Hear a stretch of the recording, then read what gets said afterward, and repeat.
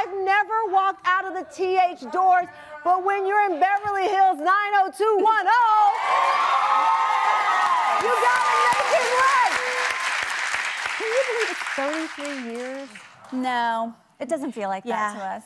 It really doesn't. It really doesn't. We work so much together and we see each other all the time that it feels like yesterday. It feels like yesterday. So the reason why we're doing this show is because you are focused on a new concept of nostalgia with decor. And just the other day, the 90s were trending all over social media because people are reflecting on the 90s fashion, which is why I'm dressed like this. I'm looking through the cushions because there's a reason that door knocker earrings went out of style because mine is already falling off. But it's actually on trend now to modernize the 90s. Yeah, it's on just trend wear now. one. Just wear one. I'm modernizing the 90s. There you go. What do you, Jennie, love most about the 90s? Wow. Me. You can't answer it for me. What do I love about the 90s? Everything, just so many wonderful memories with the fashion and just, it was just such a, you know, we didn't have cell phones. It was just a free time. We didn't have cell phones? Well, they just started. Well, they had. We didn't have cell phones in like 92. 92, right, 92. Yeah. We debate all the time because we don't think the internet was When you think of the 90s, Tori, what do you think of? home. Really? Yeah, because that was like some of the best times of my life. Like that time period, like it's something we'll have for, like forever. And it's great that it's back. And my kids think I'm cool now because they literally like, oh my gosh, like they look at our show and they're like, that's what we wear now. And I was like, well, who do you think created that? Aunt Jennie and I. Rude. So, okay, remind me of everyone's age. Your youngest is 5 now? My youngest is 5, so I'll go from youngest to oldest. So from my belly, there's Bo, there's Finn, Hattie, Stella, Liam, and my beautiful 2 stepkids. That's Lola, and Jack is not in this picture, and my husband, Dean. That's a crew. Listen, 90210, that's its own zip code. You have your own zip code right there. Literally. Jennie, your children are how old now? You've got teens. I have a grown adult. Grown adult? That's Yes. crazy. 25. Luca's 25. Lola is 20, and Fiona's 16. Lola's here today. Yes, Lola's here helping us. We love you. Hi. Well, you know, somebody said, who could believe that 3 women in their 50s were just walking out of that door? I know. I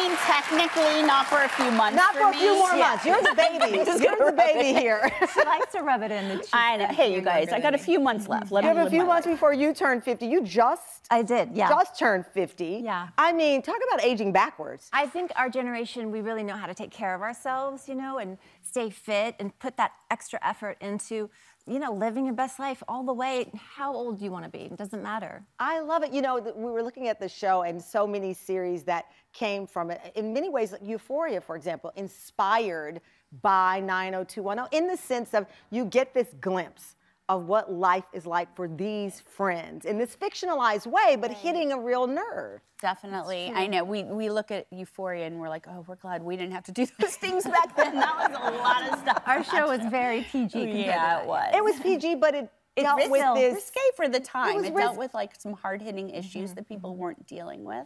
That's true. And it was on network TV dealing with that. It wasn't as if it was Exactly. streaming on cable. It was like we all could turn on the TV and see it there. You are best friends, as they like to say, in real life. You both have met so many people over your careers. You've worked with so many people. What is it about this friendship? Because that's also, I have the same best friend since I was 4 years old. Some of my dearest friends I met in the 90s over tragic fashion choices. But what is it about I wish this I knew her bond? since we were 4, That would so be we fun. had more time together. Well, we met when we were just teenagers, so we've gone through so many stages of our lives together. You know, marriages, divorces, Yeah. kids, It happens. Kids. you know, all the things. But we always say, like, you know, you have a lot of friends in your teens, and then you evolve to your 20s, and sometimes your friends change because you change. you change. And she's like my one friend since we were, you know, teenagers, that we do change and evolve, become our own people, but we stay together. Like, it's just that connection. When you not think love. about it, is so true. It is so true. Because 90210 was so groundbreaking, people always want you to go back. People always want to know about a reboot. They want you to revisit. I'm sure there's not a day that someone doesn't ask about a reboot or how do you go. But how do you capture lightning in a bottle like that, especially the 90s? I mean, what a cast, first of all. I'm not taking myself out of it for a second, but the connection that all of us had. I mean, we were sequestered together on sound stages for 10 years of our lives, so we really got tight. And you can't redo that. So what would be the, I guess, what year is this, 2023 version of this magic? Oh, there it is. We did it. Yeah, you did it. Yes. But bringing it back as a regular series, would you be on board for that? You want to be Donna again? I really do. You want to be Donna again? Yeah, she does. I miss her so much. Well, you kind of are her. I know. I always say, like, people are like, oh, you hate when people call you Donna. I'm like, no. I'm like, honestly, 50% Tori, 50% Donna. Because we created those characters. I'm going to unpack that coming up. 90210 is not only part of their history and still part of their present, but apparently Jason Priestley also made it into someone's dream recently. We're going to have more after the break. Don't go away.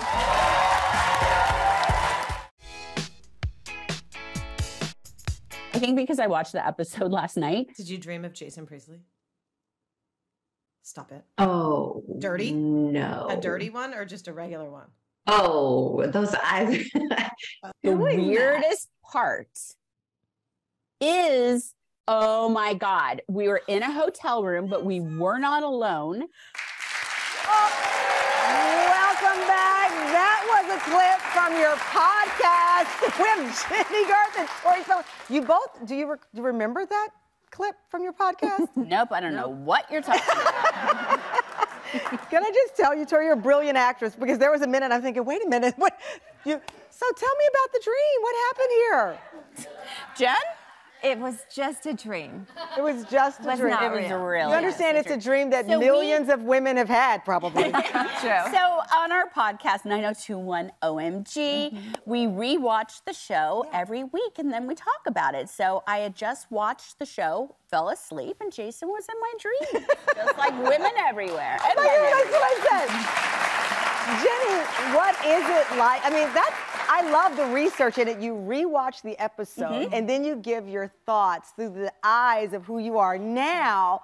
That has to be different. It's so fun. I mean, I'm learning so much because when you're in it and you're making the show, we never got a chance to sit down and really watch it and absorb what is happening with all of the characters. So getting to watch it, and we get it. I get it now, why people love the show. I am a fan of the show. That's a good thing. Yes. Yeah, So we're what do you watching get as most fangirls. about? What you say, I get it now. What do you get? You are just invested in these characters. You really care about them, and you can feel the connection between them. I love that. Yeah. I'm always love like, that. I love Donna. I would be friends with her. So you have a big event coming up Thursday night. Well, you did this past Thursday night. Yes. Have something huge happen. Tell us about it. Yes. We did. We launched our own line of home decor on QVC. Exclusively on QVC. It's called the BFF Collection. And we have been working on this for 3 years. 3 years in the making. We literally designed every piece ourselves. Yes, the fruit of our labor. And it's all And you can go online. Everything's online right now. So home decor inspired by the things you love. It's just elevated and functional pieces to make you feel good. I love that. style versus function, you get it all. And it actually came from a real place. We've been wanting to do a line together for our entire friendship. Like, we both love home decor, and we do a lot of things together. And I think there was literally one Thanksgiving that was at Jen's house. We had all our family, so it's a big group, a lot of kids, and we couldn't find the right pieces. And we were like, we should just make our own line of home decor to put like everything out. I love that. I love that the friendship and where it comes from. And you mentioned family. I do have to ask you, you posted something, and I'm so sorry I didn't ask you earlier about the kids. How are they? You said that you guys have been in and out of the hospital. What's going on? Definitely. Well, we've all been going through it lately, you know, with sicknesses and health. But yeah, my daughter had a migraine, was in the hospital, but They're on the mend. You know, listen, I trust go me. to school, they bring things home. That is, someone asked me recently the biggest lesson I've learned from motherhood. Legitimately, everything in the school comes on your kid into the home. They're like little sticky traps. Yeah, they're like sticky traps. They're cute, but they're sticky traps. Yep. And I'm learning that now. So you have a 5-year-old and the older kids. They're Petri dishes, for sure. Well, before I let you go, my team wanted to play a little game with you guys. So it is Who Said That? There's a buzzer there. So this show has a lot of firsts in it. No one's walked out of those doors with me in 4 seasons, so I'm so honored to have both of you. Thank you so much. And, you know, I don't often play games because I hate losing, but y'all are gonna play against each other, so I get to judge this. Oh my God, she's super competitive. Yeah, she's super. So here we go. Right now. It is Who Said That? Can we hold the buzzer in our hand or do it here? Whatever you want to do. Okay. Okay. So the first question. So whoever rings it first, you get to. See, oh my God. this is exactly why. Exactly why. I just let her win. Okay. It's fine. All right. Here we go. Here's the question. Who said? How you doing? I don't know. Well, I sound like simultaneous. well, first of all, I kind of sound like Wendy, so there's that, but I didn't say it right. I don't know. Who said it? Joey. Joey, good, okay. Okay, the next one, again, this is from my producing staff. They picked these out. Okay. The next one is Eat My Shorts. Ew. I know it. Well, the audience knew it. It's Bart Simpson. Okay. Greach? No, Bart Simpson apparently said it. Why would I know that? Sorry, I thought you meant it was from Saved by the Bell. Sorry. Well, he was on Fox, so I guess that's, there you go. Okay, here's the Whoa.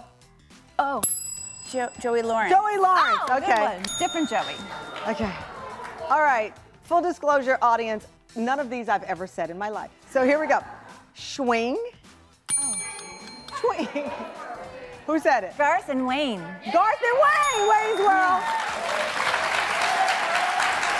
Okay. And the last one, again, picked by the Tamron Hall show producing staff. You know what I'm saying?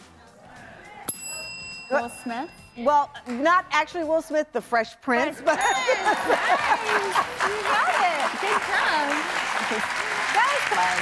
I think my best friend won. My BFF won. You know what? You're both winners. I adore you both. I'm so happy about this home collection. I love you both.